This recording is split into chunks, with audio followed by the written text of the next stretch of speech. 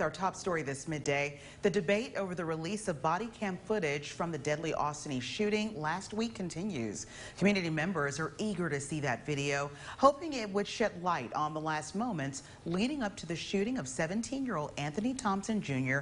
inside the school 1 week ago. Police were called to check out a report of a person in the school with a gun. Now, first, the TBI said Thompson reportedly fired shots hitting an officer, and the officer returned fire. Later, the Bureau did reveal that the bullet which hit the officer did not come from Thompson's gun. Knoxville Mayor Indya Kincannon has asked to have that video released last week. DA Allen has said not yet, while the investigation moves along and a possible court case is ahead.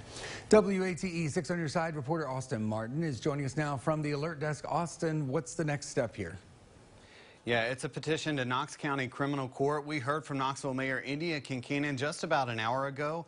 Mayor Kincannon says she disagrees with District Attorney Allen's interpretation of a 2019 court order on videos coming out of a criminal investigation. That order says putting out such videos without authorization could be treated as contempt of court. But the city is taking the stance that since no charges have been filed, the video would be allowed to be released. Kincannon says this is about public trust. We pursued these cameras as another tool to build public trust and to be transparent with the community. Transparency also means timely, not 6 or 18 months later, but as soon after an incident as possible. Every day the video is not released perpetuates rumors and misinformation. Every day the video is not released undermines public trust.